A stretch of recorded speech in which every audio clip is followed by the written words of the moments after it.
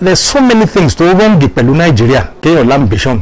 Èmi náà fẹ́ jẹ́ orúkọ mo fẹ́ lórúkọ pé lásìkò tèmi ní ìṣe àjòkò à sọ̀rọ̀ Awólọ́wọ̀ à ń sọ̀rọ̀ Ajímọ̀bí ó ṣe nfa à sọ̀rọ̀ Ládọjà ó ṣe ẹ̀rọ strides to nínú education 30 per classroom gbogbo nǹkan bẹ́yẹn èmi náà feel pé mo ní nǹkan tí mo lè contribute better sí nǹkan tí ó wà nílẹ̀ now kí ló better tí mo sọ pé tí mo fẹ́ contribute mo ti study state yìí mo lọ fi man grassroots politician ni mo dẹ̀ ti lọ káàkiri mo dẹ̀ ti study gbogbo government gbogbo ìjọba tàti ní sẹ́yìn mo wá rí i pé ntọ́ interest mi gan ti Ládọjà interest mi lórí education ti Ajímọ̀bí interest mi lórí infrastructure àti security mo ntọ́ interest mi tí mo fẹ́ bóyá ká padà sí oníta Awólọ́wọ̀ so kí la Awólọ́wọ̀ ṣe agric education ó tán and so state ìtawà iṣẹ́ rẹ̀rọ epo à ń lọ sí Àbújá lọ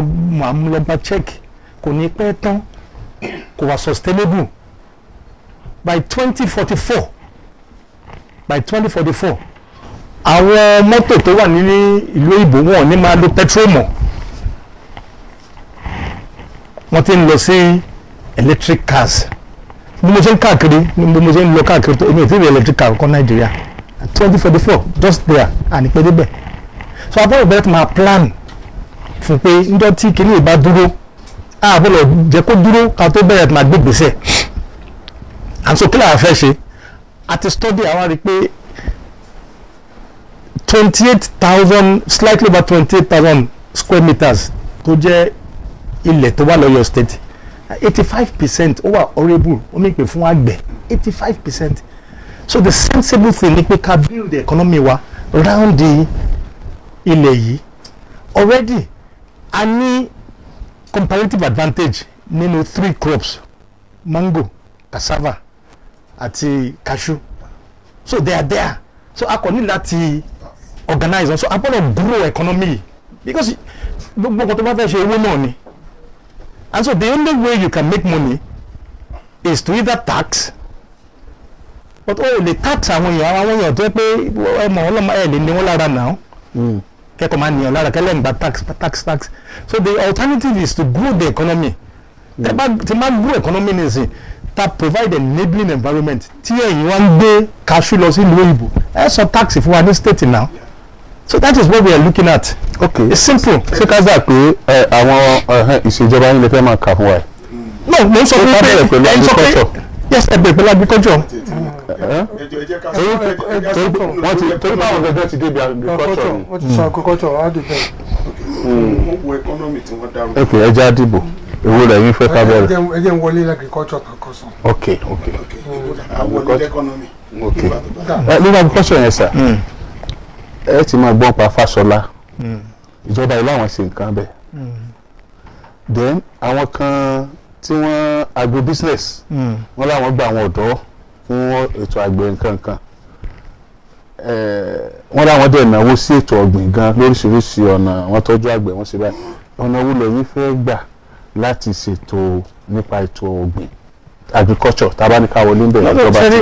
anybody lè jókòó pé ṣe rí àwa bí wàá sọ̀rọ̀ anybody nta wá sọ ni pé we can do better ṣe understand fún ọ̀dà ti sọ tó bá lọ náwó kí ni that is input kí ni output ẹ̀ ṣó ti improve economy state the answer is no.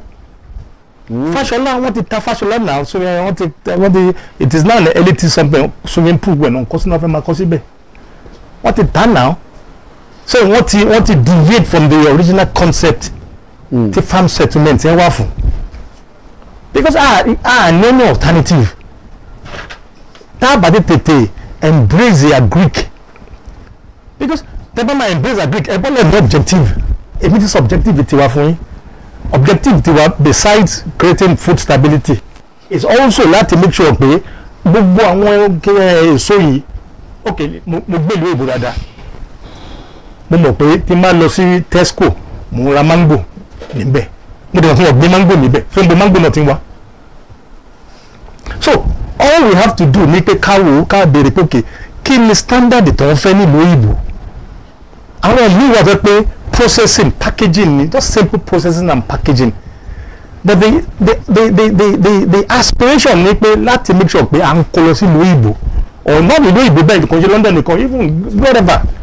Singapore for instance Singapore wọn ò ní ilẹ̀ kankan tó lè fi ṣe oko so kí ni wọ́n ṣe wọ́n develop a port system wọn to a world class port system wọ́n dẹ̀ ní world class banking that's all so gbogbo àwọn other countries Malaysia tó wà pẹ̀lú wọn gbogbo wọn ń lò bí táwọn tí ń rówó tí wọ́n nìyẹn so with agric ó wà sustainable torí pé tí máa lè pe ní mọ́tò ní ìsinmi rẹ̀ pé ok diesel mo lè ní ẹ bá mi pa diesel lágbo mẹ́wàá epo wọn but oúnjẹ tó bá ti ń jẹ tó bá ti ń pààyàn yẹn bọ́lọ̀ jẹun a dẹ̀ ní advantage cashew wa ní 2 weeks ago nínú pan káàkiri a lọ sí gàrí factory nílọ́ra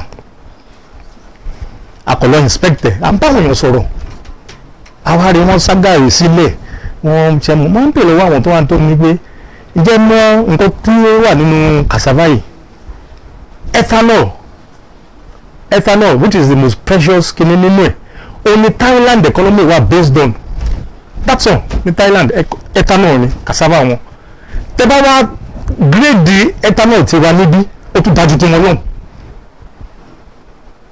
so lórí ètò agric it's enough for us láti hold the state together create wealth create jobs and one of the things to inform me igbákejì tí a mú tẹgbẹ́ mú wọ́n ní pé expert ni lórí agric so ó ti ń ṣe a lot of iṣẹ́ àti form is you must have a plan to bá fẹ́ run government you can't just go there kó wá máa react pé ó yẹ kí n ṣe báyìí no you must have a plan nínú education ló ń fẹ́ ṣe rè nínú agric ló ń fẹ́ ṣe rè so we have a team already in place tẹ́gbẹ́ they are ready to go. ẹni tí ó tẹ̀dé mi lójú ni pé gbogbo ọ̀rọ̀ tẹ́ bá sọ gbogbo ọ̀rọ̀ jẹ́ ọ̀rọ̀ tí ó yé wa dáadáa tí ó sì yá wọn ara lé tábà wo ọ̀rọ̀ ètò iṣẹ́ àgbẹ̀ tí à ń sọ ìsọ̀rọ̀ àwọn àdójúkọ kan wà ńbẹ̀ ní Ọ̀yọ́ state over 32 dams na ní Ọ̀yọ́ state both natural and artificial kí ni èròǹgbà yín lórí àwọn dáàmù wọ̀nyí nítorí pé àwọn aráàlú òkèèrè ló pọ̀ jù tán yíká sẹ́ẹ̀lì ẹ lọ ni tí màá lé àwọn tani lọ. àwọn aráàlú òkèèrè yìí wọn ká àwọn tó ń fẹ́ràn jẹ kó tó ìdàgbẹ́ ìwẹ́nu. òṣà àwọn ní sẹ́rí. ẹ jẹ́ ń bèrè délẹ̀ agric ń ṣe àwọn kan ló wà tí wọ́n ti dé pé wọ́n ṣe ìdènà fún. ọ̀dọ́ àwọn tó ń lọ fẹ́ dákú dókú mọ́. láti tẹ̀síwájú. àwọn lẹ́nu láti bá a sọ̀rọ̀ àbí ní lẹ́nu pọ̀ láti bá a sọ̀rọ̀ ìkẹyìn nù ẹ kò pọ̀ ní o. èkejì ni pé water resources bill tọ́nà fẹ́ kígbe wọ́n fẹ́ gbalẹ̀ kí tíjọba ẹ̀yìn tí àwọn senators wa náà ní ẹ̀yìn ṣe lọ́wọ́ ní tí aráàlú ń gbọ́ ni pé ọgbọ́n àti gbalẹ̀ máwùn èèyàn lọ́wọ́ gbogbo ibi tó dògbà lọ gbogbo lẹ̀ wọ́n fẹ́ káwọn ará nìjẹ́ wọ̀lú ni àwọn fúlàní wọ́n fẹ́ kó wọ̀lú àkàtàwọn èèyàn sọ ní o pé wọ́n ní ẹ̀sìn fọ́ lẹ́rán ní senate ni pé wọ́n ti fẹ́ gbà wọlé ṣé iṣẹ́ àgbéwà ṣe tán bá gbà wọlé lọ́yọ̀ state ẹ bá mú èèyàn náà mọ́ ẹ̀kẹta kí ni gbàgbọ́ yín lórí cottage industries ẹ sọ̀rọ̀ mango a ní mango glut níbi tó pọ̀ ó kàn ṣòfò dànù ni exactly kí ni gbàgbọ́ yín lórí asọ̀rọ̀ kaṣú tẹ bá dé sẹ́yìn tẹ dé rẹ̀ sí tẹ dọ́ba àgùn tẹ gbogbo àti baraka àtòkè ògbógbó lọ́wọ́ kí ni bẹ́ẹ̀ ni kí ni gbàgbọ́ yín kí ni retí ni kí ni káwọn èèyàn mọ́ retí látọ̀dọ̀ yín. kí mango yẹn bá sì wọlé Ògbómọ̀ṣọ́ ọ̀pọ̀ oríire sí. which I know pé ẹ mọ kíní ẹ̀dá ẹ sọ̀rọ̀ nípa plantain aṣọ tí mo dẹ̀ wọ̀ yìí ó pọn gẹ̀dẹ̀ náà fi ṣe mo dẹ̀ rí i pé tá a bá gbìn níbi ó ń wù dáadáa tá a dẹ̀ rí lò kí ni ojúsùn yìí lórí nǹkan bẹ́ẹ̀. mo ní kò yẹ pé kò gbìn kò yẹ pé a lè gbìn bí tí mo ń sọ mo ní ìta ní comparative advantage tó yẹ pé with good management. àǹfààní ta ni àlò.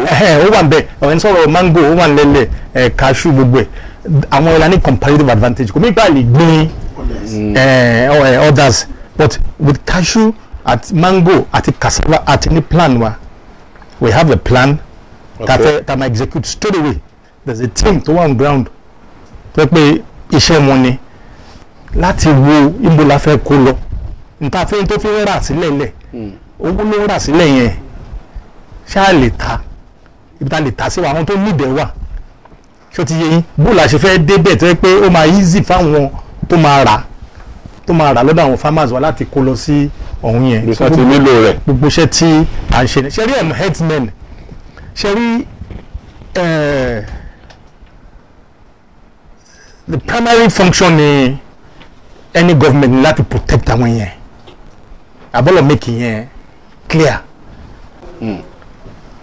ṣe àwọn kí mo ti wà ní system yẹn ó tọ́jú mẹ́ta there's so many things to wrong pẹ̀lú Nigeria and that is why I feel excited inú wa ń dùn pẹ̀lú Aṣíwájú Bọ́lá Ahmed Tinubu tí ó máa di president lógo Ọlọ́run ní 2023 ẹ sì rí màálù tó ń rìn ní òkè bọ́là tó ń jẹ́ dọ̀tí láàrin títì you cannot have that so nígbà yẹn ẹ lè wá káwọn èèyàn dáko wọn kẹwàá lọ́bẹ̀kẹ́ lẹ́nu lọ jẹ kẹfẹ́ no we will not allow that so but èmi ò ní wà bí sọ ní Àbújá kí ló tó ṣe sọ à ń sọ now à ń sọ but ṣe rí the other problem ta ní rè the challenge ta ní rè àwọn mala yẹn Fulani or whatever they are also citizens of Nigeria so there lies the conflict.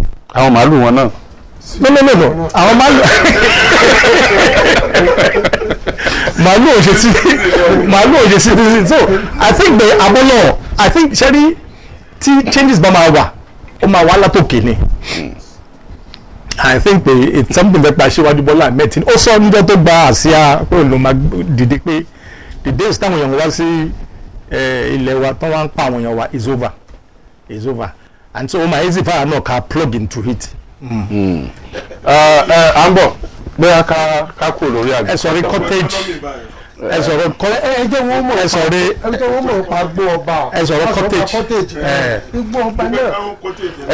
ẹja kúrò lórí agriculture ká tó lọ ẹjọ ẹ̀yin ọ̀gá wa ẹja kúrò lórí agriculture. igbó ọba náà cottage industry ẹ sọ̀rọ̀ lórí ẹ̀. mo fẹ́ sọ̀rọ̀ lórí ẹ̀ náà ẹ sọ àti igbó ọba. kí ló ṣe gbọ́ ọba. ẹgbẹ́ bẹ̀rẹ̀ rí tẹ́ rìn káàkiri rí ọ̀rọ̀ wo ló yẹ kó jáde ń bẹ̀. báwo ni ẹgbẹ́ òtò lọ́dún kankan tí wọ́n mọ̀ wá mọ́tò kí tí wọ́n mọ̀ fi kó kíní rè. kí ni ń kó. igi ni owó ni kí ni ẹ ṣe sí gbogbo òun. ṣé bá ẹ máa gbọ́ ẹ jẹ́ kí n kọ́ sọ̀rọ̀ cottage industry. ṣe rí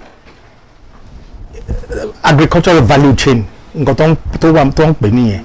so nínú ẹ̀ tẹ́ bá create enabling environment unfortunately àwọn èèyàn ò lè wá invest in lọ́yọ̀ state nísìn. kí ló dé. because capital lè àwọn jàǹdùkú ni everybody mọ̀ ìnáyà ní pé kí ló dé. ok àbọ̀ bẹ́ẹ̀ capital jàǹdùkú ni. àbọ̀ bẹ́ẹ̀ àbọ̀ bẹ́ẹ̀ lọ́wọ́ security àbọ̀ ẹja kú bẹ́ẹ̀ owó mọ́kọ̀ ẹgbẹ́ ọmọ ẹ̀ lọ sí.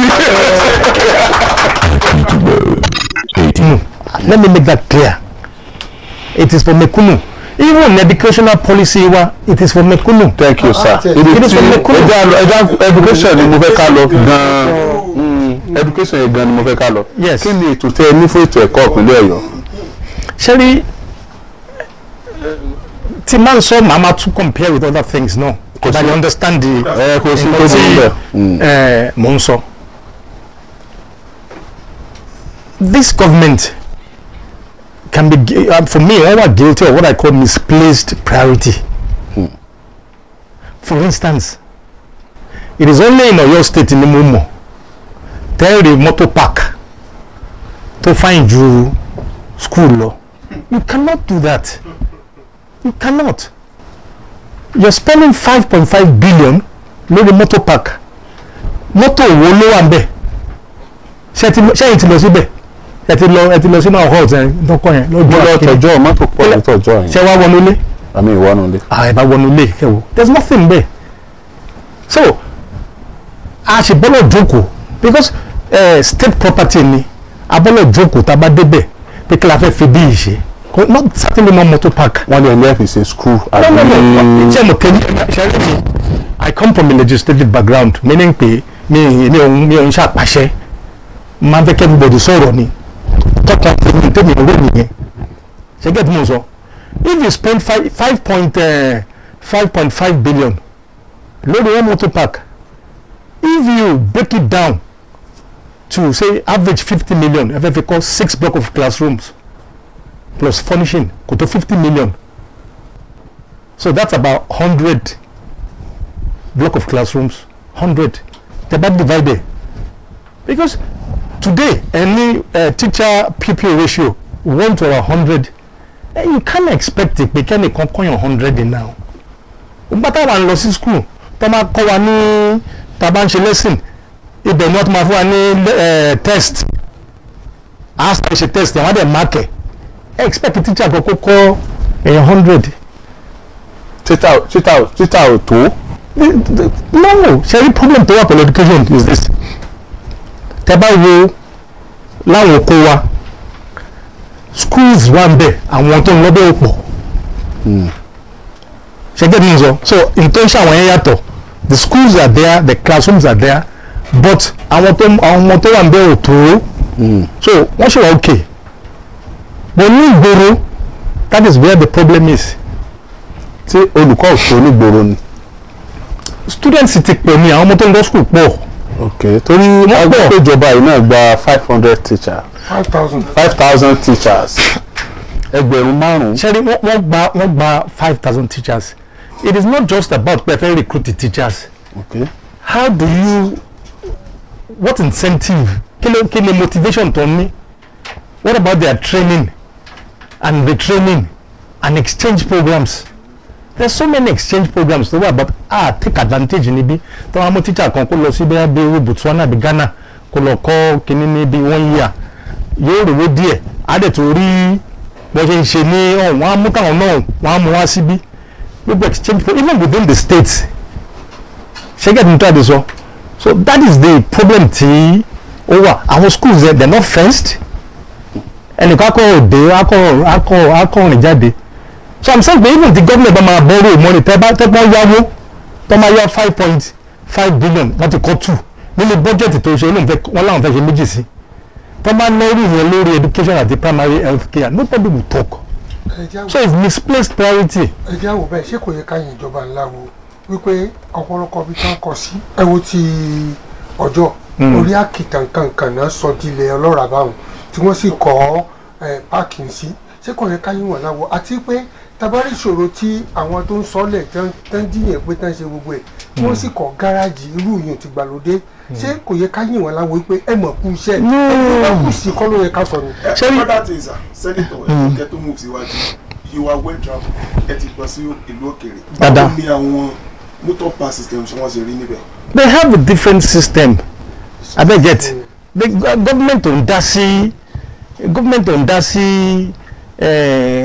gbogbo àwọn kìnìún tí mo sọ ni pé tẹ́ bá ṣe rí Ọ̀yọ́ state ò ń ṣe Èkó bí kò ṣe invest nínú terminal buildings yẹn wọ́n ní buses tó tẹ̀lé then tẹ́ bá wo ní terminal buses tẹ́ bá wo ní àwọn terminal kìíní wọ́n privatize it there's a lot of shops tí wọ́n gbé jáde táwọn èèyàn gbé there's nothing níbí it's just check it so kò tó pé yẹn ò lè kọ́ anything but I'm saying pé tó ń wà lé ìjọba yín lọ́wọ́ lẹ́kọ̀ọ́ wọ́n ṣe eré ẹ̀ lóògùn náà àwọn náà tó ti ṣe eré ẹ̀ lóògùn state wọ́n ò pé kí ní ẹ̀tí and co south west báyìí ẹ máa gbọ́ gbogbo aka fún wọn papọ̀. ẹ máa gbọ́ priority Èkó ó yàtọ̀ sí tiwa needs tiwa yàtọ̀ ẹ̀gẹ́ even kí tábà ní APC government ní Ọ̀yọ́ lágbára Ọlọ́run kò ní ìpamọ́ jẹ́ copycat kí ní àwọn èèyàn wá fẹ́ there's so many kids àwọn ọmọ tí ò rí school lọ out of school kids wọ́n pọ̀ mẹ́yẹn ọmọ mi mọ̀wé ọmọ mẹ̀kúnnù mi ó mọ̀wé what is the state doing láti help wọn láti identify wọn number one kẹtọ́ lè help yẹn kọ́kọ́ identify pé ilé ìmọ̀wé so the bursary láti help ẹ if you spend that sort of money lórí wọn nobody will talk I beg it there will never be enough money I can make it clear there will never be enough money but ẹ bọ́lọ̀ prioritize kí ni ń jẹ wáyà ní ìsìn tó ń jẹ wáyà òun ṣe mọ́tò park. But sir, kó tó di pé ìjọba ìdé ìjọba ọ̀pọ̀lọpọ̀ àwọn ọmọ mẹ̀kúnnù ni ò lọ léèwé mọ́ nítorí 3,000 owó tí wọ́n ń gbà. Ìgbà tí ìjọba ìdé ọ̀pọ̀lọpọ̀ wọn padà sí school nítorí pé ó ní ká má sanwó mọ́. Ṣé ẹ fi pé àwọn mẹ̀kúnnù kan mọ torí yẹn pé àwọn gbóríyìn fún o èyí tẹ́sí jẹ́ pé mẹ̀kúnnù náà lẹ́wà fún ó yẹ kẹ́yìn náà yìí wọ́n bẹ́ẹ̀ pé àwọn mẹ̀kúnnù wọ́n ti ń dé wàhálà mi kù díẹ̀díẹ̀ wọ́n ti bá mú ọ bọ́ sí school. No, see, according to the records the government also according to their records 400,000 kids ló wà níta ní òwà sí school. Kí ló dé tí wọ́n lọ? I bẹ̀rẹ̀ lọ wọn ni náà wọ́n gbówó lọ wọn náà. No, kí ló tó ṣe lọ because the school environment were conducive. That is why we are not going. Conducive. That's the point. I'm sorry. The cover conducive. It must be conducive. Good. Good. The first thing you do, Sherry, the most important factor in the educational sector are the teachers. It is not the four walls that became it, the teachers. Because tell my mom I school be a blackboard in our teacher ló máa kọ nǹkan sí wọn ní kíní. So the teacher must be well motivated. Even kíní tí wọ́n marry because of chalk they don't even have the money to buy the chalk. Oh, ní simple things big chalk. Kí ló ń pe kíní ẹ̀ nu subversion interest. Little things. So you have to build more classrooms. Kí ló ń bá àwọn teacher wà ń ṣe tí wọ́n ń dùn tó ń pàtẹ́wọ́ fún ìjọba ṣé wọ́n ti bẹ̀rẹ̀ ṣèlú tó bá dọjọ́ bọ̀ ẹ́ mọ̀ á mọ̀ lọ́jọ́ bò ṣé mọ̀ àwọn òkùnkùn kà ń bí. mọ̀jọ́ tó bá dọjọ́ bọ̀ wọ́n ṣe they're not happy. Inú wọn ò dùn. They're not happy. Inú wọn ò dùn. Ok lẹ́yìn yẹn ó dà pé primary secondary náà dúró lórí polytechnic Ìbàdàn wà ń bẹ̀ adéṣin òbòdó wà ń bẹ̀ ti Ṣakí wà ń bẹ̀ àwọn college of education àti college of agriculture. Sorry the again government ti lọ distort bó ṣe ń ṣe nǹkan. Ní àwọn wọ́n ní governing board ẹ wá lọ employ ẹ bring in our consultant. So that is the problem. So government board need to govern the schools. So there are rules and regulations. They'll be punished. But when you bring a consultant, they pay owó tó kọ́kọ́ fà mú. Owó yẹn gan tẹ́ bá jù sí school yẹn ṣoríire. So one of the first things that I might say when they pay that those consultants have to go. So that is the problem níbẹ̀. Àwọn ìṣòro tó wá fà á tó fi mú consultant wá yẹn ṣé ìṣòro yẹn ní padà. No, only mo ti sọ ní ìsìn. There will always be ìṣòro. But there are also mechanism for correcting it. So your own mechanism is different from their own. There's a school board. Okay. There's a government board. Ẹ̀rẹ́kàn government board kan ṣiṣẹ́ wọn. Okay. Ẹ̀rẹ́kàn government board ṣiṣẹ́ wọn. Tó máa ṣe. There's punishment. Tẹ́yàn bá bọ́ta ní ìsìn. Tó máa gbá ẹnìkan létí ní ọlọ́pàá mẹ́yàn. You're not supposed to do that.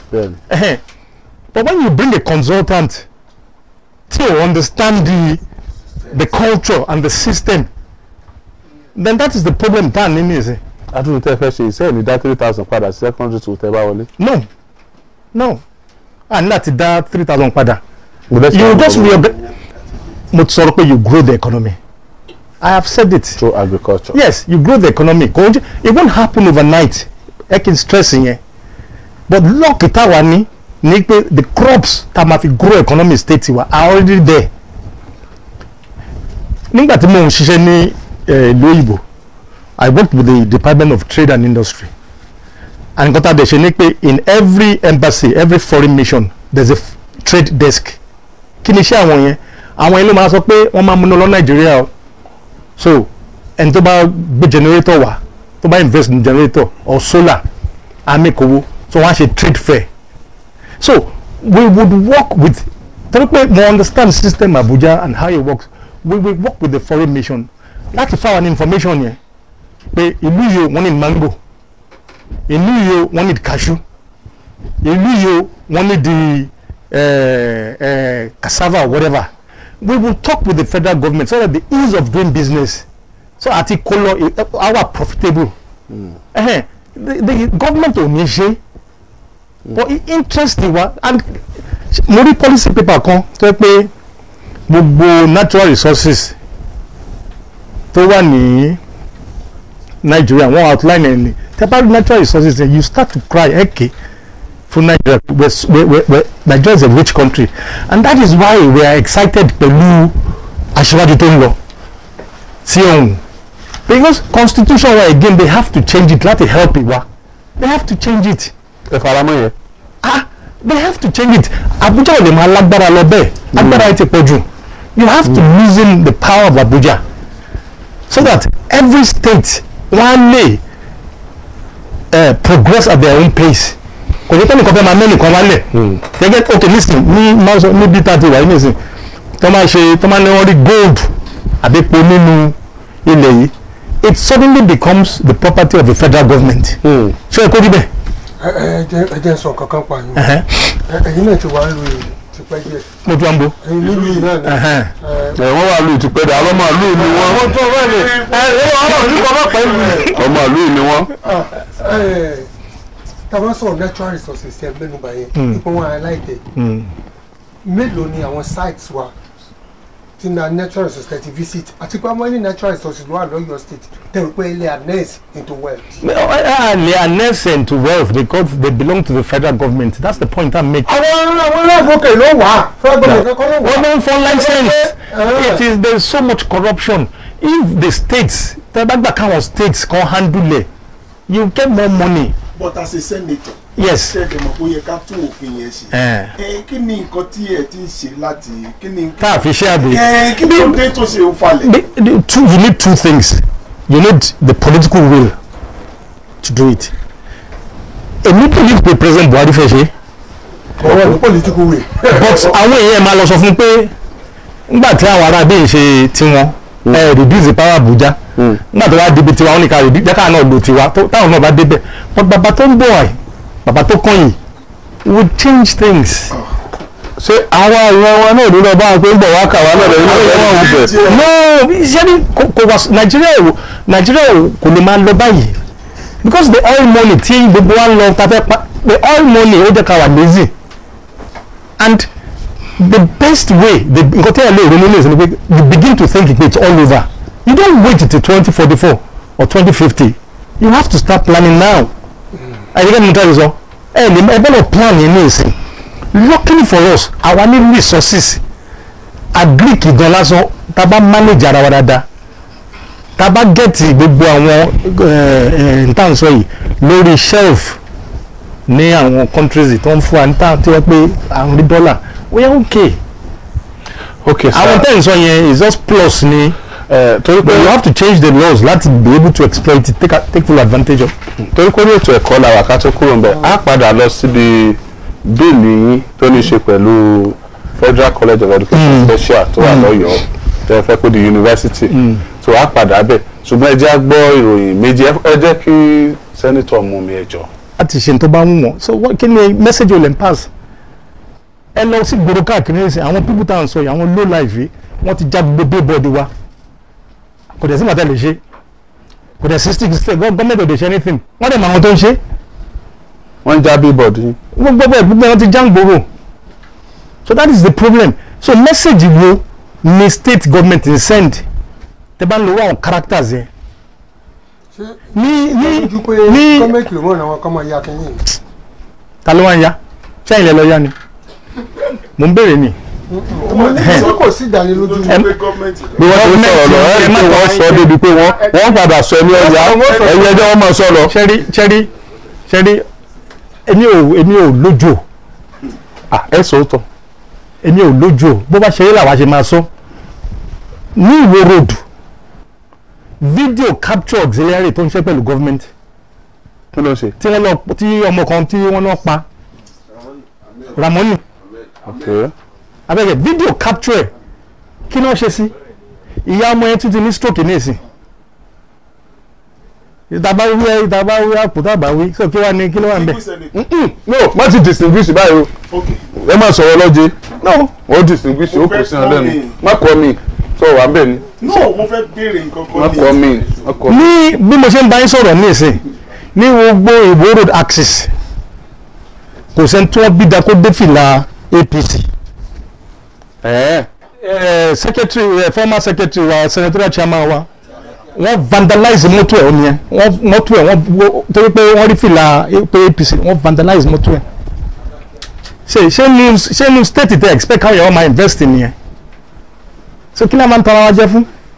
Ajimobi operated a 0% a zero tolerance bí Tokyo ṣe lórúkọ tó ó kéjẹ tá a bá débẹ̀ he is going to be -0 I need tolerate gbogbo yẹn because I need investment even ìlú tó tò tí ó sì wàhálà àti mú investment ẹ wá ẹ rojọ́ ẹ ṣe wàhálà so mo ń bèèrè lọ́wọ́ ẹ̀yin ní ìsìn ìlú ilẹ̀ iná ń gbé. àwọn ọ̀dọ́ àti ẹ̀bá bí wá yọ̀ fún àrà ń bí látàárọ̀ ẹ̀yin náà lè bí wá.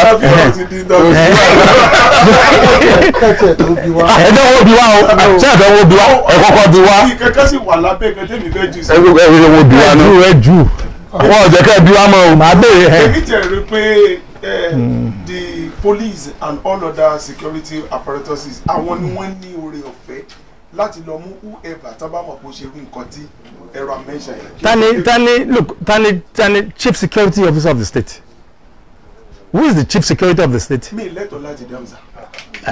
Government and the chief security officer of the state. He's the chief security officer. He is responsible for security. But I'm saying pé. But ọlọ́pàá ò sí lábẹ́ gómìnà. No. Ọlọ́pàá ò sí lábẹ́ governor but ọlọ́pàá works with the governor. Yes, exactly. Ṣé get mo n sọ? Mo ń fún example ní ìsìn pé only last ẹgbàgbé ọmọ tó pa tí fídíò dey capture tí wọn dẹ̀ ṣe anything ẹgbàgbé gbogbo billboard wa pé ó kẹ́ ẹ̀ tiẹ̀ lẹ́ mọ́tò ẹni tó fẹ́ assassinate only last week few days ní Ìwó road ẹ̀yẹ́ dẹ́fìlà yìí nítorí ṣe láyà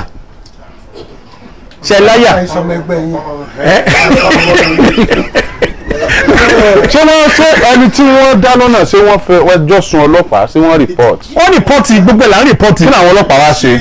ẹgbẹ̀ lọ́wọ́ CP every time mo send ẹ̀ sí pé wọ́n tó ti nǹkan báyìí a lè rí mọ́ ń gbòòrò a lè ṣe nǹkan ọ̀hún bójú gbogbo ẹ̀ lọ ṣẹ́rí democracy là ń ṣẹ́rí inú tiwa tiẹ̀ ń dùpọ̀ wọn ya poster wọn ya billboard because somebody ń ya billboard èèyàn ẹni tí ó wọlé nìyẹn.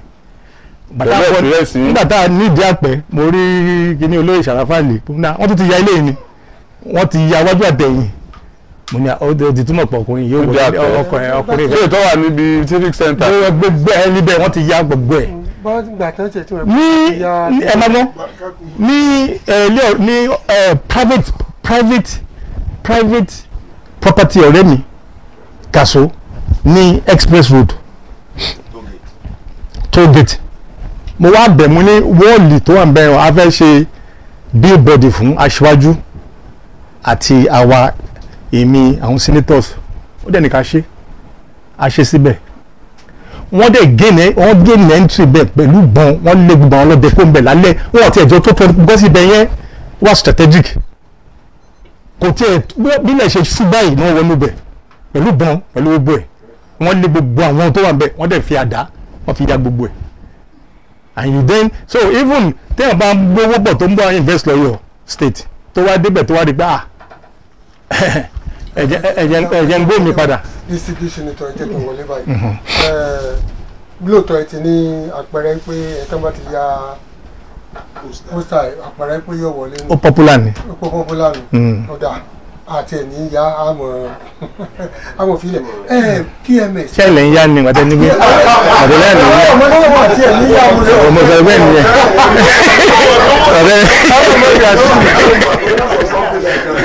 ní bọ́ọ̀ láyè láti mọ̀ ẹ̀yà máa. àwọn tó kọ̀ fẹ́ mọ̀ wọ́n ní yá ni ẹ̀rọ fẹ́ẹ́ ẹjọ́ àbá tẹ̀ wá complete ẹ̀ ni pé ẹ fi mọ́ síwájú ẹ̀ pé ẹ̀ ní yá mọ́. PMS tí à ń sọ ìsà ẹ rí i pé àwọn state kan copy ẹ̀ wípé system kan ló yìí ọmọ ẹ̀dá ẹ̀yin sọ pé bọ́n ti ń ṣe ìkó gbogbo ara dáa àti pé jàgídíjàgan wà bẹ́ẹ̀ bó lẹ̀ yóò ti ṣe ti yín. the first thing tá a máa ṣe ni pé kò sí nǹkan tó jẹ́ èmi ò ń ṣe union mi ní mọ́tò mi ní ṣé rí ẹni tó jẹ́ fẹ́ sọ̀rọ̀ ẹnì kankan but ẹni tó jẹ́ governor kò lè experience in politics wọn náà fi ní bùlẹ̀ yìí. ẹ farabalẹ̀ kò lè experience politics ìbò 2007 ṣé ń gbọ́ 2007 Tokyo eléwé ọmọ auxiliary gbogbo wọn wà pẹ̀lú wa a lose election gbogbo Ìbàdàn so wọn ò ní ìwúlò kankan but wọn rò pé wọn ní ìwúlò kankan wọn ò ní kankan kò sí nǹkan tó lè ṣe pẹ̀lú ojú tiẹ̀ nítorí mo ti sọ fún yìí kí union run be union àádẹ́ sọ fún wọn any mistake báyìí the police will do their job ọ̀tá fẹ́ ṣe nìyẹn 0 -0 okay wọ́n ṣe àwọn ò ní interest nínú PMS èmi ò ní interest nínú garage kò sí ní tó kàn mí ní family mi ò ń ṣe motor business à ń ṣe so àwọn tó bá dẹ̀ fẹ́ ṣe kọ́ máa ṣe but it has to be done within the confines of the law.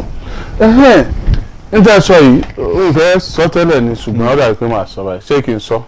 ẹ sọ. ẹ ṣeun tẹ́ ẹ ní sọ. àwọn èèyàn ní ẹ̀yìn àtọ̀sílárì gan ẹ ti mọra yín ju àwa tá a kàn ń tọrọ ẹ̀yin méjèèjì lọ ẹ ti mọra yín ẹ mọ bẹ́ẹ̀ ṣe jọ ń ṣe náà láriwo ẹ̀yin méjèèjì ṣe pọ̀ síra yín ọ̀sílárì níṣẹ́ bóun bí tó ti ṣe nǹkan kan ni bóun ọba sọ̀rọ̀ nísìnyí yóò ní tẹ̀sí ní kan kí ló ṣẹlẹ̀ tí ju bí ẹ ti dọ́jọ́ lọ sùkú òṣèlú ni ta ni. no first of all ẹ lè máa sọ̀rọ̀ tèmi níwájú ibi lẹ́vùlì òbísílẹ̀ àwọn tó ń ránṣẹ́ ni mo ń sọ̀rọ̀ abẹ́gẹ̀t gọ́ọ̀mẹ̀ntì tó ń ránṣẹ́ òun là ń bá sọ̀rọ̀. ó lè ṣe mọ̀ pẹ́ẹ́nì kan lọ́wọ́ ránṣẹ́. kò ní tó kàn pẹ̀lú kò ní tó kọ́ àkọ́ pẹ̀lú auxiliary any business pẹ̀lú àwọn tó ń ránṣẹ́ àwọn tí gọ́ọ̀mẹ̀ntì ò bá kan irin mọ́ lápá kò ní máa ṣe gbogbo tó ń ṣe yẹn náà. sẹ́yìn ti kan irin mọ́ lápá rí tọ́lẹ̀ ìjọ ẹni fún àtàwọn kan jọ wà pẹ̀lú tẹ́lẹ̀. ṣẹ́rí àti pẹ́ nílùú àti pẹ́ àwa ti wà nínú system kò sẹ́ni tí mi mọ̀ àtẹ́ni tí ó dá àtẹ́ni tí ò dá everybody ni mo mọ̀ àtijọ́ ṣe rí at some point. ẹ ti jọ ṣe rí. I'm saying pé ní 2000 ọ̀hún mo ń sọ ní ìsìn mo ní 2007 tí wọ́n rò pé bóyá wọ́n lè dá nǹkan dúró iṣẹ́ ọlọ́run dúró ANPP ló wọlé ní gbogbo Ìbàdàn. wọ́n wà pẹ̀lú yín gbà yẹn. lébọ̀dẹ̀tẹ̀ kí ló dé tẹ́ ẹjọ́ wà. àwa object ṣẹ́gẹ̀t a object pé àwọn pípé wọn ò níwúlò ọkàn níjọ́ òbó wọn kàn ń janu ni wọn ò níwúlò ọkàn ni but àwọn tó jù wá lọ yàrá junior bíi school ni àwọn rò pé ní ipa kan tó lẹ́kọ̀ọ́ a lose gbogbo Ìbàdàn ANPP tí ò ní pam wọn ò ní world chairman gbogbo àwọn ló win but kò jẹ́ pé àjọ lò pọ̀ èmi ò dé anything against there abẹ́ get but I'm saying pé tó pọ̀rọ̀ mọ́tò ló fẹ́ mójútó ọ̀rọ̀ mọ́tò but tó bá rò pé lè intimidate opposition àwakọ̀ lọ́wọ́ mi intimidate kò ń ṣe ń bàdàn yìí. ok senator ká mọ̀ tún padà yìí ẹ sì ní béèrè ọ̀rọ̀ yìí ilé kò rọ school tó wà lọ́nà amúlòkó eléwé ọmọ kí ló dé tí wọ́n sàn sọ̀rọ̀ ku rẹ̀ tán sì wọ́n tí wọ́n fẹ́ máa dá akọ yín kí ló dé náà. ẹ lọ bèèrè lọ́wọ́ àwọn tó ń bẹ sóhun tó ń sọ ni. kí ló dé tí àwọn ọlọ́pàá tí wọ́n fi wá pé kí ni o pé sẹ́nítọ̀ kankan ṣèjọba tó wà ń bẹ̀ ń gbà náà ìnú ròpù yín ni àbí kí ló ṣẹlẹ̀. ẹ̀yin náà ti sọ ohun tó ṣẹlẹ̀ ẹ̀yin náà ti sọ ohun tó ṣẹlẹ̀. ìbéèrè ni. wọ́n ṣẹ́rí tẹ́kìn bèrè kọ́sùn kan lọ́wọ́ yín láti gbà tí eléwọ́ ọmọ wá ti ọ̀rọ̀ eléwọ́ ọmọ níjọ́ ilẹ̀ wa gbọ́ pé wọ́n associate orúkọ mi mọ́ violence mi wà ń bẹ́ẹ̀ mi sì ń bẹ́ẹ̀ mi ò ń ṣe mọ́tò àwọn gọ́fìmẹ̀ntì ló ń gbé onímọ́tò sínú politics bí wọ́n ṣe ń bá ibi tó ti ń bẹ̀rẹ̀ náà ní tó ń ṣe yìí táwọn ilé náà ń ṣe tí wọ́n ń kọ́ àwọn onímọ́tò sínú politics ìyàwó ò ní gba gbogbo yẹn so wọ́n gbé eléwé ọmọ mi ò kò sí tó kọ́ mi pẹ̀lú ẹ̀ eléwé ọmọ ẹni tí mo mọ̀ dáadáa ni ní 2007 tí mo jẹ́ àmì hajj lọ sí Saudi federal government I was the minister èmi ni mo lead the federal government delegation gbàdí mo lọ visit camp tí mo ń káàkiri ó sùn lẹ́lẹ́ báyìí mo fẹ́ sẹ́ gbàgbé ẹ̀gbọ́n dídé ṣẹ́gẹ́t but àwọn onímọ́tò ni wọ́n ní nǹkan láàrin wọn mi ò dẹ́ ń ṣó mọ́tò ẹ lè gbọ́ pé mo ní mi ní commercial something àwọn lọ́jọ́ ń fa nǹkan láàrin ara wọn but nínú politics bá ṣe wà ń bí ìjọba agbára ìjọba wọ́n lè wá sí business pé kíní kan ṣẹlẹ̀ kan wá gbé mi nǹkan tó ń pè níjọba nìyẹn. bẹ́ẹ̀ ti wà sá ẹ bá fẹ́ fòun léde. ẹ sà ẹ̀yin náà gbọ́ pé àwọn èèyàn ń sọ̀rọ̀ yẹn yóò ṣe bí lẹ́sẹ̀sẹ̀ gbọ́ pé mo sọ. ẹ̀yẹ mo ń gbọ́ bọ̀dé tí mo sọ fún wọn ni pé tó bá ṣe ẹni tó pààyàn ni mi ní jókòó bí pẹ̀lú inú ẹ̀wọ̀n ló yẹ kí n wà. wọ́n lágbára òkè ni wọ́n ló ń gbà yẹn pé wọ́n kàn tó àwọn mọ́tò yẹn wá tí wọ́n wá gbé yín mọ́tò yẹn pé wọ́n fẹ́ ṣe nǹkan kan ní àwùsù lọ́jọ́ yẹn. wọ́n máa ṣe gbé mi àwùsù kan wọ́n máa ṣe fi mi máa ṣe wà lágodi fún bí ọ̀sẹ̀ mẹ́ta abẹ́rẹ́ gbé ni. rárá àti àwọn pé wọ́n pa ọmọ mi náà tí wọ́n pé bẹ́ẹ̀dì yìí o anyway sá.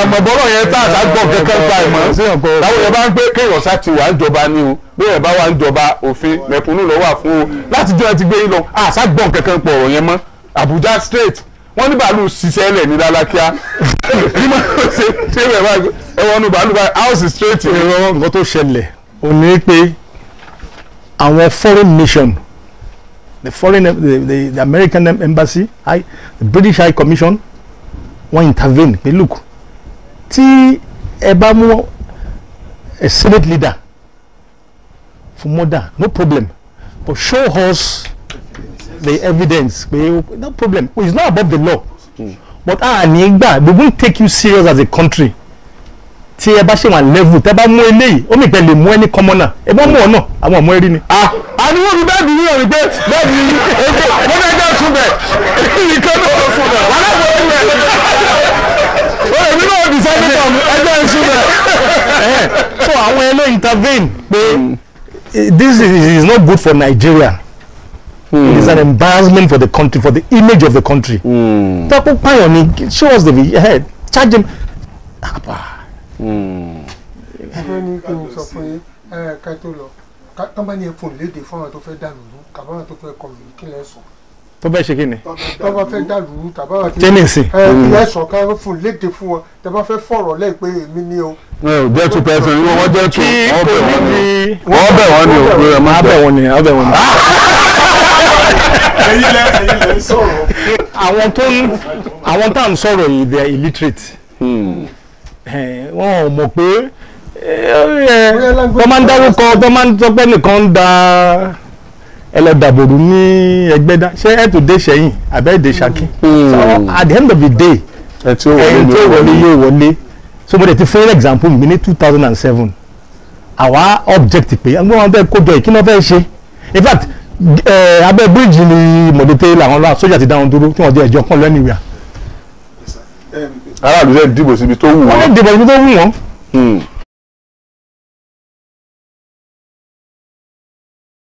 ogún ìṣẹ́jú yìí ìlà sì ti ṣàfihàn àwọn ìkànnlú tọ́lọ́n fúnra rẹ̀ fi hàn tí wọ́n wà ní stúdíò pẹ̀lú wa torí èèwọ̀ ni ẹni tọ́lọ́n bá fi hàn èèyàn gbọ́dọ̀ fi pamọ́ àfi ká ṣàfihàn wọn. àwọn ìbéèrè tó wá kù wá fún Senator Teslim Folarin láǹfààní láti sọ̀rọ̀ dáadáa tá à ní kó sí wọn lẹ́nu kẹ́yìn aráàlú ó lè mọ tí wọ́n ní fún yín gan-an gẹ́gẹ́ bọ́n ṣe sọ lẹ́ẹ̀kan èmi kọ́ náà wá o ẹ̀yin náà wá ẹ̀yin náà wá bá sọ̀rọ̀ ẹ sì mọ́ dín tí wọ́n bá sọ ẹ kú kalẹ̀ sà ẹ kú àtàárọ̀ ẹ ti mú mi. mo ti mú mi. ok ẹ já lọ sórí ọ̀rọ̀ ìgbáyégbádùn inú ọ̀rọ̀ ìgbáyégbádùn ni iná mọ̀nàmọ́ná wà ní títì tó dáa wà onílégbé tó dáa wà ẹ̀yin sì ni tí ẹ lè gbé transformer fún yàn tẹ́ tó gbé padà yìí kí ni àwọn awó ń pa àyùn kí ni a fẹ́ sọ. lẹ́mọ́nì lánàá alọ́kírun ní akíjú ìdùmátì ní sábó wọ́n dúpẹ́ lọ́wọ́ wa ní ebi transformer yẹn náà ń lò lẹ́mọ́nì. ṣé ok ní 2015 tó ń sọ yẹn mo kun mọ́ṣáláṣí yẹn gbàtí mo wá lose mo wá mú hose mo mú mi mo wá lọ bá ọ̀dà abẹ́jẹ́ lẹ́mọ́nì. ẹ gbé transformer padà. àná náà ń lò ẹ lọ sábó ló ń lò irọ́ náà ń pa irọ́ náà ń pa. ẹ̀kẹ́ náà ṣe pé campaign ọmọ tí bẹ̀rẹ̀ sẹ́. ti mọ mi. ok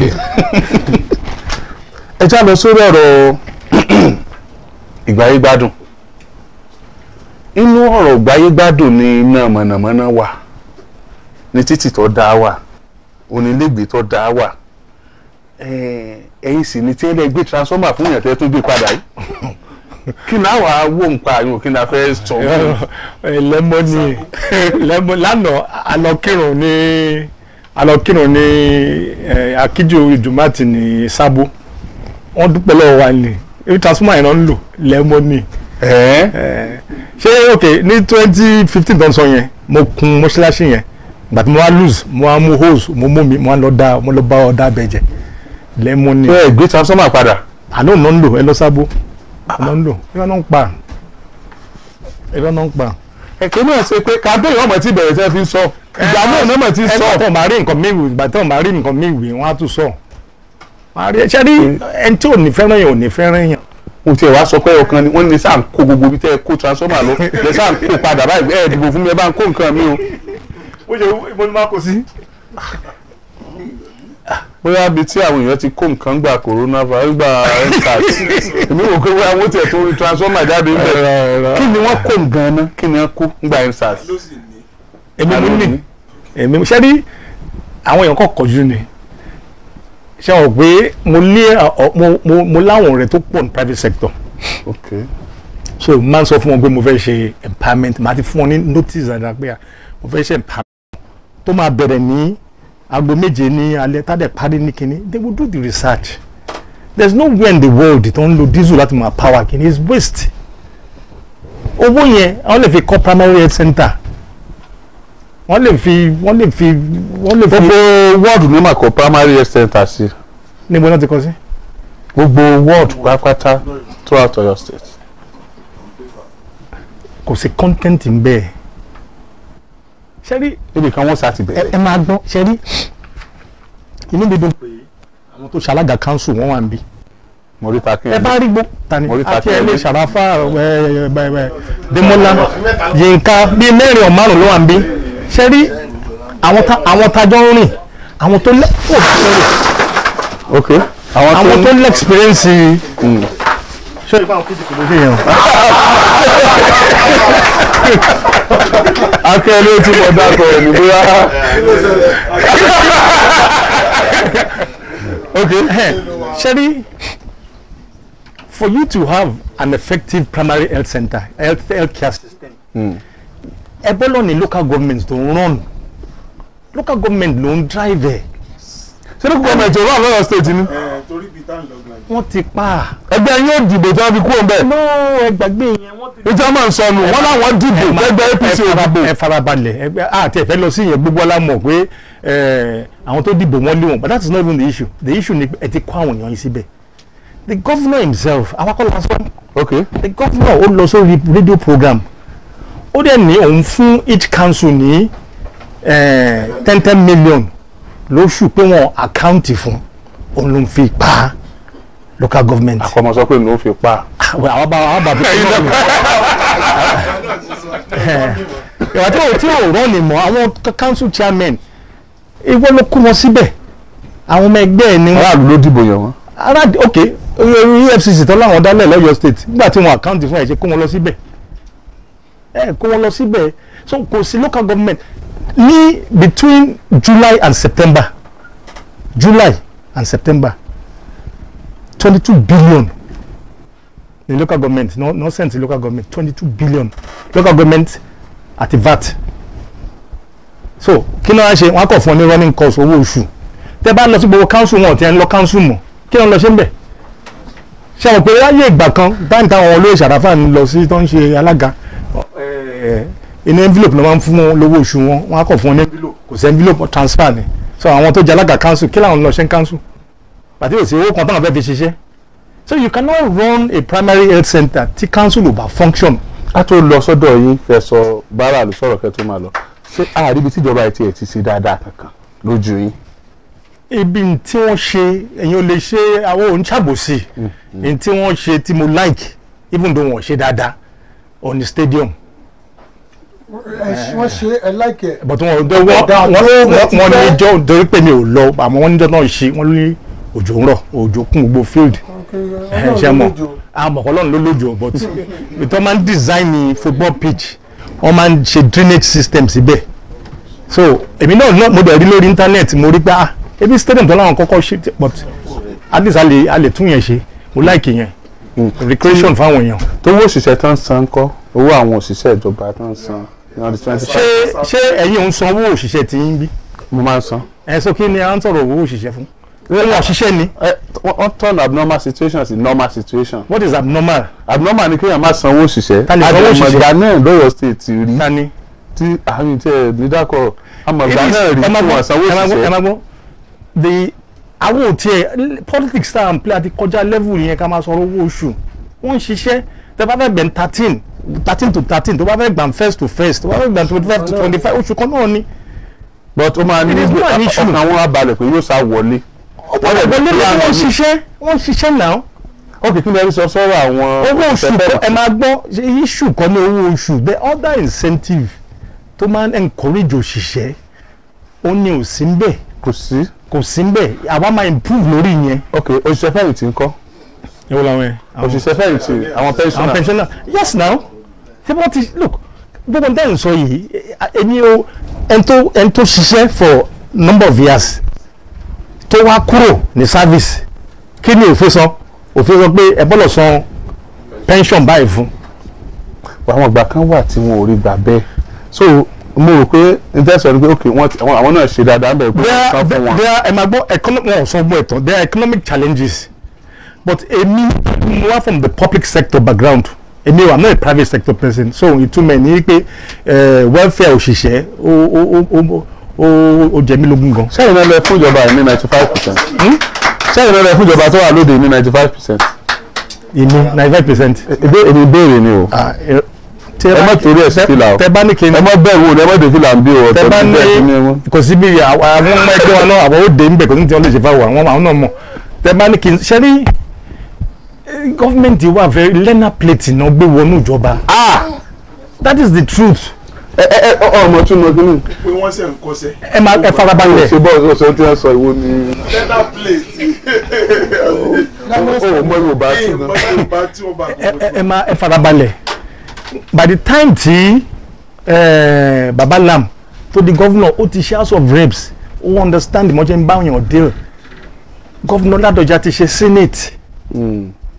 Akala ti ṣe council chairman ó ti ṣe deputy governor Ajimobi ti ṣe senate learner plate làwọn lè gbé wa the mistake tó wá ṣe ni pé gbogbo àwọn tó lè ràn wọ́n lọ́wọ́ káwa mú for instance ní àbúrò mi Fẹ́mi Babalọ́lá Jọgọ ó ran Akala lọ́wọ́ nínú wọn ló ń sọ pé ẹ ṣe 5 kilometre road ẹ ṣe gbá ẹ ṣàwo gbogbo wọn ló ti lé sẹ́yìn kò fẹ́ rí wọn àwọn tó jẹ́ olóṣèlú àwọn bíi ọlọ́pàá yóò ká wá àwọn òsínú ẹgbẹ́ wọn àwọn gbogbo àwọn tó lè ràn lọ́wọ́ tó lè fún ideas pé nǹkan tí mẹ̀kúnnù ń fẹ́ rè gbogbo wọn ló ti lé sẹ́yìn àwọn Múlíkà Adéọlá bíi ọlọ́pàá èèyàn Jọgbọ Ẹ̀dàwọlé Oyèlẹ́sẹ̀ tó ṣe ó ti ṣe chairman council ó ti ṣe minister kò fẹ́ rí gbogbo wọn àwọn tí èèyàn dẹ̀ nídìí nìyẹn irú ẹ̀ ni àwọn ọ̀la àjọ ń kóra káàkiri irú wọn nìyẹn àwọn ò ní lé wọn sẹ́yìn under Akala gómìnà Ládọjà Ajimobi wọ́n máa ń lọ sí council lọ commission project ẹ̀yin tí wàá ń lù ẹ dárúkọ project kan tó lọ commission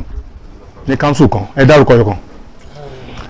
ẹ sà. ẹ má sọ ẹ sà. ọ̀sẹ̀ kí n dárúkọ. àwọn òrùjẹ ẹ̀jẹ̀ yìí lọ bẹ̀rẹ̀. níbo. ewu ẹ̀yin ní kẹsàn-án. commission wọ́n commission títì tọkọjá lẹ́gbẹ̀ẹ́ ọ̀dọ̀ wa ń bì lákòbọ̀. ọjà ṣáṣá ṣẹ́rí ẹ farabalẹ̀ ọjà kẹsàn-án Ọ̀yọ́ ní farabalẹ̀ tẹ́ bá máa ní meaningful development nílùú grassroots let it drive ẹ̀ kò ṣeé ṣe látòkè. sọ pé ìfẹ́ down ẹ̀yin náà dẹni down dandan. gbogbo ẹ̀sìn dárúkọ ìwọ̀n ṣe local government project náà. ok ẹ jẹ́ kí a wá lọ báyìí sá ẹ ṣe better jù wọ́n lọ tẹ́ ẹ bá débẹ̀. àmọ́ tó gba next president àwọn tó gba àwọn team tàjọ ń kóra káàkiri a ti ní team already in all the sectors tó pé they are ready to go. mo wá fẹ́ kẹ́ sọ ti kẹ́ bára sọ̀rọ̀ láàrin ìṣẹ́jú mẹ́ta kẹ́ tó máa lọ. ṣùgbọ́n ìbéèrè tí n bá béèrè ẹ̀ ní láìkẹ́ kí ló dé tẹ́ ẹ jàgbá. ok good ṣe rí inú mi dúpẹ́ béèrè ìbéèrè yẹn tí ẹ bá ní ẹja nǹkan gbà ó mì pé ẹnìkan ló ní àbíwẹ́kọ̀ ni nǹkan ayé ni kíní yìí kò sí tó ń ja ẹ̀ka ló pa ta game tó bá lè ta ni àwọn tó ń pariwo jágba yẹn wọn ò lẹ́ experience wọ́n ṣẹ̀ṣẹ̀ bẹ̀rẹ̀ òṣèlú ni èèyàn máa ń jágba nù Guinea náà ni á jágba ni pàtẹ́wọ́ àbí. wà nìyẹn. No, it's true. Nígbà tí Báyọ̀ wá tó dé ní mo ń gbọ́ interview tó ń sọ láàárọ̀ yìí tó ní àwọn candidates kan àwọn jọ jókòó kan step down fún mi orí field ní Yakitela ò tí kò ẹ̀gbọ́n orí field à ń bẹ ní ẹ̀gbọ́n ní Yakitela pé kó dákun kó gbà fún ọmọ yìí get so àwọn wá dé ní ìsìn wọ́n ní wọ́n gbogbo àwọn ní Yakitela gbogbo wọn kò ní ẹgbẹ́ àwọn wá dé ní ìsìn wọ́n ní jagba.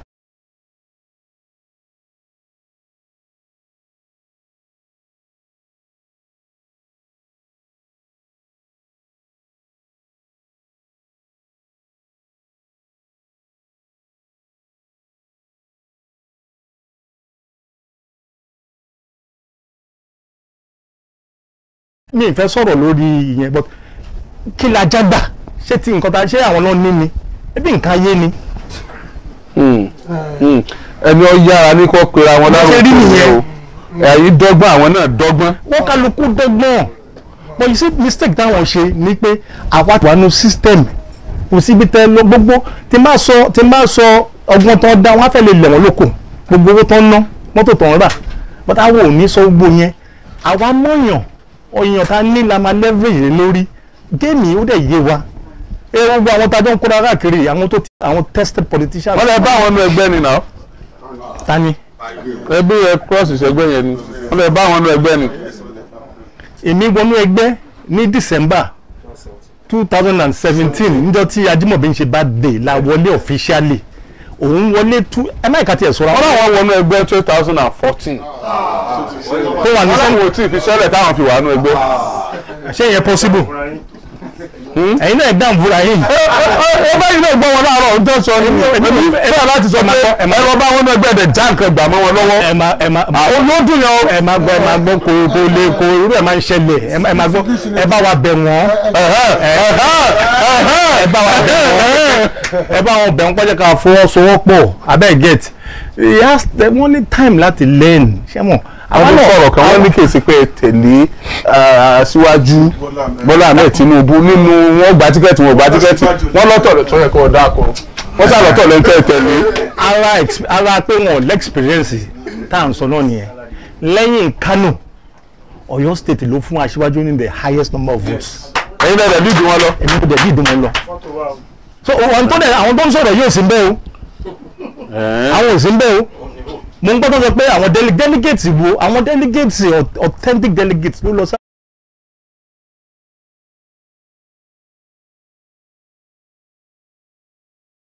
Abuja wọ́n dẹ̀ deliver wọ́n dẹ̀ aṣíwájú lójú àdègbè fún lódìdí. ẹ bẹ̀rù pé lílọ sí àkọọ́dù olóyè Báyọ̀ Adélábù ò ní affect ìbò yín nínú ẹgbẹ́ yín báyìí torí pé nítorí ẹ̀kẹ́ kó sójú kan lẹ fọ́ yìí.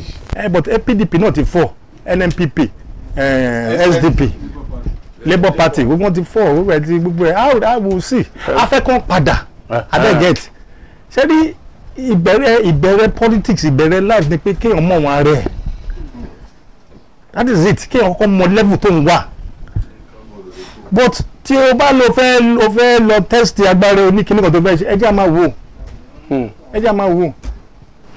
jẹ́ à máa wò kò pẹ́ mọ́. ọ̀ya ẹ bá wà lù sọ̀rọ̀ ẹ bá wà lù sọ̀rọ̀. mo dúpẹ́ lọ́wọ́ aráàlú mo dúpẹ́ lọ́wọ́ gbóyin pé ẹ fi gbogbo nǹkan tẹ̀ ń ṣe ẹ filẹ̀ láti gbọ́ nǹkan tí à ń sọ a ti ṣàlàyé ìjọba tí ó ń bọ̀ ìjọba tiwa tó ń bọ̀ tí APC àwa bẹ́yìn ẹ dákun látòkè Aṣíwájú Bọ́lá Ahmed Tinubu gbogbo candidate wa tẹ́ bá rà àwọn candidate tá a mú pípé so gbogbo àwọn candidates ẹ bá wo National Assembly members wa tẹ́lẹ̀ fi other National Assembly tẹ́ gbé tiwọn I mean there can only be one winner so ẹ fi dán wọn wò ẹ ní kábàámọ̀ ń bẹ̀ gbogbo ẹ̀yin ìyá wa àwọn ọmọ tí náà aṣoríire wọn á pèsè àwọn ọmọ tí yín náà ẹ ṣé mo dúpẹ́. ká tó máa lọ jẹ́ kí n máa dúpẹ́ lọ́wọ́ àwọn ikọ̀ tí wọ́n wá pètò Teslim Folarin torí pé wọ́n ní kí eégún ọ́tàkìtì ó ní èrò tí ìpéǹta a jẹ́ pé ọmọ ìyá ariwo ni béèyàn bá ti mọ iye èèyàn yóò rí èèyàn lẹ́yìn rẹ̀ ẹ jẹ́ ká máa dúpẹ́ lọ́wọ́ wọn ẹni tí kọ́kọ́ dúpẹ́ lọ́wọ́ wọn náà ni bọ̀dá mi dáadáa olóyè Sharafadeen Abiodun Ali a tó lọ sọ́dọ̀ yín fẹ́ sọ bára ló sọ̀rọ̀ kẹ́ tó máa lọ ṣé àríbi tíjọba ẹ̀ tiẹ̀ ti ṣe dáadáa kankan lójú yín. ibi tí wọ́n ṣe èyàn ò lè ṣe àwọn òun ṣàbòsí èyí tí wọ́n ṣe tí mo like even though wọ́n ṣe dáadáa on the stadium. wọ́n ṣe ẹ láìkẹ́. but wọ́n ní ìjọ torí pé mi ò lọ àmọ́ wọ́n níjọ́ náà ṣe wọ́n ní òjò ń rọ̀ òjò kún gbogbo field ṣe mọ̀ àmọ́ Ọlọ́run ló lójò but ìtọ́ máa ń design football pitch wọ́n máa ń ṣe drainage system síbẹ̀ so èmi náà mo dẹ̀ rí lórí internet mo rí pé ebi stadium tó láwọn kọ́kọ́ ṣe but at least a lè tún yẹn ṣe mo like yẹn recreation fáwọn èèyàn. tó owó òṣìṣẹ́ tán san kọ́ owó àwọn òṣìṣẹ́ ìjọba tán san ṣé ẹ̀yin òun san owó òṣìṣẹ́ tí yín bí. mo máa ń san. ẹ sọ kí ni à ń sọ̀rọ̀ owó òṣìṣẹ́ fún. wọ́n òṣìṣẹ́ ni. wọ́n turn abnormal situation sí normal situation. what is abnormal. abnormal ni kéèyàn máa san owó òṣìṣẹ́. ta ni owó òṣìṣẹ́. àmọ̀gbà náà lọ́yọ̀ state rí. ta ni. tí àmì tẹ nídàkọ̀ àmọ̀gbà náà rí tí wọ́n san owó òṣìṣẹ́. ẹ máa gbọ́ àwọn òtí ẹ politics tá à ń play àti kọjá level yẹn ká máa sọ̀rọ̀ owó oṣù wọ́n ń ṣiṣẹ́ tẹ bá fẹ́ gbẹ̀n 13 to 13 tó bá fẹ́ gbẹ̀n first to first tó bá fẹ́ gbẹ̀n 25 to 25 oṣù kan náà ni. but ó máa ní ọkàn àwọn abalẹ̀ pé yóò sá wọlé. wọ́n ṣiṣẹ́ náà. ok kí ni ẹ sọ sọ́rọ̀ àwọn. owó oṣù ẹ máa gbọ́ issue kan ní owó oṣù the other incentive tó máa ń encourage òṣìṣẹ́ ó ní ò sí ń bẹ̀. kò sí ń bẹ̀ àwa máa improve lórí yẹn. ok òṣìṣẹ́ fẹ̀yìntì ńkọ́. ewu làwọn yẹn. òṣìṣẹ́ fẹ̀yìntì àwọn pensioner. àwọn pensioner yes now ṣé wọ́n ti look gbogbo ǹdẹ́ ń sọ yìí ẹni o ẹni tó ṣiṣẹ́ for number of years tó wá kúrò ní service kí ni òfin sọ pé ẹ bọ́lọ̀ san pension báyìí fún. àwọn ìgbà kan wà tí wọn ò rí gbà bẹ́ẹ̀ so mo rò pé intention ni pé ok àwọn náà ṣe dáadáa bẹ́ẹ̀ pé wọ́n san fún wọn. ẹ máa gbọ́ wọn ò san fún ẹ̀tàn there are economic challenges but èmi mo wá from the public sector background èmi wà not a private sector person so ìtumọ̀ ní pé welfare òṣìṣẹ́ ó jẹ mí lógún gan. sẹ́yìn náà lẹ fún ìjọba ní 95%. sẹ́yìn náà lẹ fún ìjọba tó wà lóde ní 95%. ìní 95%. èmi béèrè ni o. ẹ má torí ẹ sí fìlà o. tẹ bá ní kí n. ẹ má bẹ̀rù ẹ má dé fìlà ń bí o. tẹ bá ní kò sí bí àwọn ọmọ ẹgbẹ́ wa náà àwọn ó dé ń bẹ̀ kò ní tí wọ́n lè ṣe fáwọn àwọn náà mọ̀ tẹ bá ní kí n ṣe rí gọ́fìmẹ̀ntì wà very learner plate náà gbé wọnú ìjọba. That is the truth. ọmọ tún mọ kínní. pé wọ́n ṣe ń kọ́ṣẹ́. ẹ farabalẹ̀. ṣe bọ́ọ̀sì ọ̀sẹ̀ tí wọ́n sọ ìwọ ni. learner plate. ó mọ Yorùbá tí náà. ẹ farabalẹ̀. By the time tí Baba Lam tó di governor ó ti ṣe House of Reps ó understand mo ṣe ń bá yàn deal. Governor Ládọjà ti ṣe Senate. Akala ti ṣe council chairman ó ti ṣe deputy governor Ajimobi ti ṣe senate learner plate làwọn lè gbé wa the mistake tó wá ṣe ni pé gbogbo àwọn tó lè ràn wọ́n lọ́wọ́ káwa mú for instance ní àbúrò mi Fẹ́mi Babalọ́lá Jọgọ ó ran Akala lọ́wọ́ nínú wọn ló ń sọ pé ẹ ṣe 5 kilometre road ẹ ṣe gbá ẹ ṣàwo gbogbo wọn ló ti lé sẹ́yìn kò fẹ́ rí wọn àwọn tó jẹ́ olóṣèlú àwọn bíi ọlọ́pàá yóò ká wá àwọn òsínú ẹgbẹ́ wọn àwọn gbogbo àwọn tó lè ràn lọ́wọ́ tó lè fún ideas pé nǹkan tí mẹ̀kúnnù ń fẹ́ rè gbogbo wọn ló ti lé sẹ́yìn àwọn Múlíkà Adéọlá bíi ọlọ́pàá èèyàn Jọgbọ Ẹ̀dàwọlé Oyèlẹ́sẹ̀ tó ṣe ó ti ṣe chairman council ó ti ṣe minister kò fẹ́ rí gbogbo wọn àwọn tí èèyàn dẹ̀ nídìí nìyẹn irú ẹ̀ ni àwọn ọ̀la àjọ ń kóra káàkiri irú wọn nìyẹn àwọn ò ní lé wọn sẹ́yìn under Akala gómìnà Ládọjà Ajimobi wọ́n máa ń lọ sí council lọ commission project ẹ̀yin tí wàá ń lù ẹ dárúkọ project kan tó lọ commission ní council kan ẹ dárúkọ yọ kan. ẹ sà. ẹ má sọ ẹ sà. ọ̀sẹ̀ ṣé kí n dárúkọ. àwọn òrùṣẹ́ ẹ̀jẹ̀ yìí lọ bẹ̀rẹ̀. níbo. ewu. commission wọ́n commission títì tó kọjá lẹ́gbẹ̀ẹ́ ọ̀dọ̀ wa ń bì lákòbọ̀. ọjà ṣáṣá ṣẹ́rí ẹ farabalẹ̀ ọjà Akẹ̀sán Ọ̀yọ́ ní farabalẹ̀ tẹ́ bá máa ní meaningful development nílùú grassroots let it drive ẹ kò ṣeé ṣe látòkè. ṣé wọn kò fẹ́ down ẹ̀yin náà dẹni down dandan. gbogbo ẹ̀ ń dárúkọ ìwọ̀n ṣe local government project náà. ok ẹ jẹ́ kí a wá lọ báyìí sá ẹ ṣe better jù wọ́n lọ tẹ́ ẹ bá débẹ̀. àmọ́ tó gba next president àwọn tó dé àwọn team tajọ ń kóra káàkiri a ti ní team already in all the sectors tó pé they are ready to go. mo wá fẹ́ kẹ́ sọ ti kẹ́ bára sọ̀rọ̀ láàrin ìṣẹ́jú mẹ́ta kẹ́ tó máa lọ ṣùgbọ́n ìbéèrè tí n bá béèrè ẹ̀rín láìkẹ́ kí ló dé tẹ́ ẹ jàgbá. Okay, good. Ṣé rí inú mi dúpẹ́ ìbéèrè yẹn tí ẹ bá ní ẹja nǹkan gbà ó mì pé ẹnìkan ló ní àbẹ̀wẹ̀kọ ni nǹkan ayé ni kíní yìí kò sí tó ń ja ẹ̀ ń kálukú ta géèmù tó bá lè ta ni àwọn tó ń pariwo jágba yẹn wọn ò lẹ́xperience wọ́n ṣẹ̀ṣẹ̀ bẹ̀rẹ̀ òṣèlú ni èèyàn máa ń jágba nù gíní náà ni á jágba ni pàtó wà ní ẹ̀ no it's true nígbà tí Báyọ̀ wá tó dé ní mo gbọ́ mọ̀ ń gbọ́ interview tó ń sọ láàárọ̀ yìí tó ní àwọn candidates kan àwọn jọ jókòó kan step down fún òun orí fíìdì ní Akíntọ́lá ò tí kò ẹ̀gbọ́n orí fíìdì à ń bẹ ní ẹ̀gbọ́n ní Akíntọ́lá pé kó dákun kó gbà fún ọmọ yìí get so àwọn wá dé ní ìsìn wọ́n ní wọ́n gbogbo àwọn ní Akíntọ́lá gbogbo wọn kó inú ẹgbẹ́ àwọn wá dé ní ìsìn wọ́n ní jágbà mi ì fẹ́ sọ̀rọ̀ lórí ìyẹn but kí la jágbà ṣé tí nǹkan ta ṣé àwọn lọ ní ni ẹbí nǹkan ayé ni. ẹni ọ yára ní kó pera wọn lárúkọ ẹ̀yin dọ́gbọ́n àwọn náà dọ́gbọ́n. wọ́n kálukú dọ́gbọ́n but you see mistake táwọn ṣe ni pé àwa ti wà nù system kò síbi tẹ lọ gbogbo tí máa sọ ọgbọ́n tó dá wọn á fẹ́ lè lẹ̀ wọ́n lóko gbogbo owó tó ń ná mọ́tò tó ń rà but àwọn ò ní sọ gbogbo yẹn àwa mọ̀yàn ọ̀yàn ta ní la máa leverage lórí géèmì ó dẹ̀ yé wa ẹ̀rọ gbọ́ àwọn tajọ́ ń kóra káàkiri àwọn tó ti pẹ́ àwọn tested politicians. wọ́n lè bá àwọn ọmọ ẹgbẹ́ ni náà. ta ni. ẹbí rẹ cross ìṣẹ́gbẹ́ yẹn ni wọ́n lè bá àwọn ọmọ ẹgbẹ́ ni. èmi wọnú ẹgbẹ́ ní December 2017 níjọ́ tí Ajímọ̀bí ń ṣe birthday la wọlé officially òun wọlé ẹ má ìka tiẹ̀ sọ̀rọ̀. wọ́n náà wọnú ẹgbẹ́ 2014. tó wà ní sẹ́yìn wò tí ìfiṣẹ́lẹ̀ táwọn fi wà nú ẹgbẹ́. ṣé ìyẹn possible. ẹ̀yin náà dá nfura yín.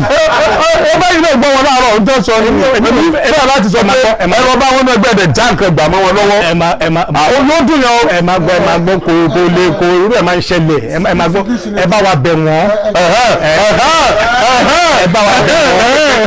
ẹ bá wọn bẹ̀ wọ́n pẹ́jẹ́ ká fọwọ́sowọ́pọ̀ abẹ́ get wọ́n ní time láti learn ṣé mọ̀.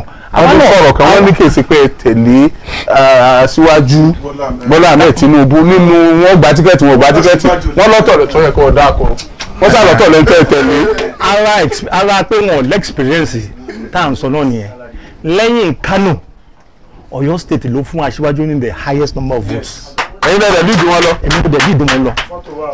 so àwọn tó ń sọ̀rọ̀ yóò sí bẹ́ẹ̀ o àwọn ò sí bẹ́ẹ̀ o mo ń gbọ́dọ̀ sọ pé àwọn delegates wo àwọn delegates authentic delegates ló lọ sí Abuja wọ́n dẹ̀ deliver wọ́n dẹ̀ aṣíwájú lójú àdègbè fún lódìdí. ẹ bẹ̀rù pé lílọ sí àkọọ́dù olóyè Báyọ̀ Adélábù ò ní affect ìbò yín nínú ẹgbẹ́ yín báyìí torí pé nítorí ẹ̀kẹ́ kó sójú kan lẹ fọ́ yìí. but PDP náà ti fọ́ NNPP SDP Labour Party gbogbo wọn ti fọ́ gbogbo ẹ̀ I will see afẹ́kàn padà abẹ́gẹ́t ṣé rí ìbẹ̀rẹ̀ politics ìbẹ̀rẹ̀ life ni pé kéèyàn mọ̀ wọn rẹ̀ that is it kéèyàn kọ́kọ́ mọ level tó ń wà but tí o bá lọ fẹ́ lọ test agbára oníkíní kan tó fẹ́ ṣe ẹ jẹ́ à máa wò kò kúkẹ́ mọ́. ẹ bá ara lù sọ̀rọ̀ ẹ bá ara lù sọ̀rọ̀. mo dúpẹ́ lọ́wọ́ aráàlú mo dúpẹ́ lọ́wọ́ gbóyin pé ẹ fi gbogbo nǹkan tẹ́ ẹ̀ ń ṣe ẹ filẹ̀ láti gbọ́ nǹkan tí à ń sọ a ti ṣàlàyé ìjọba tí ó ń bọ̀ ìjọba tiwa tó ń bọ̀ tí APC ìjọba mẹ̀kúnnù ni àwa bẹ́yìn ẹ dákun látòkè Aṣíwájú Bọ́lá Ahmed Tinubu gbogbo candidate wa tẹ́ bá ra àwọn candidates tá a mú from governor to senatorial kò sí lena plate àwọn tọrọ yé mi tó ń mọ iṣẹ́ tó ń lọ ṣe kò yẹ kí wọ́n ṣe ń lọ débẹ̀ lọ béèrè pé ẹjọ́ èlò náà gbalé ń bí kó àwọn yẹn síbẹ̀ torí pé aṣíwájú sọ fún wa pé òun wà in a hurry láti make a difference so gbogbo àwọn candidates ẹ bá wo National Assembly members wa tẹ̀dẹ̀ fi other National Assembly tẹ̀ gbé tiwọn I mean there can only be one winner so ẹ fi dán wọn wò ẹ ní kábàámọ̀ ń bẹ̀ gbogbo ẹ̀yin ìyá wa àwọn ọmọ tí náà ṣoríire wọ́n á pèsè àwọn ọmọ tí náà ṣé mo dúpẹ́. ká tó máa lọ jẹ́ kí n máa dúpẹ́ lọ́wọ́ àwọn ikọ̀ tí wọ́n wá pẹ̀lú Senator Teslim Folarin torí pé wọ́n ní kí eégún ọ̀tàkìtì ó ní èrò tí ìpéǹta a jẹ́ pé ọmọ ìyá ariwo ni béèyàn bá ti mọ iye èèyàn yóò rí èèyàn lẹ́yìn rẹ̀ ẹ jẹ́ ká máa dúpẹ́ lọ́wọ́ wọn ẹni tí kọ́kọ́ dúpẹ́ lọ́wọ́ wọn náà ni bọ̀dá mi dáadáa olóyè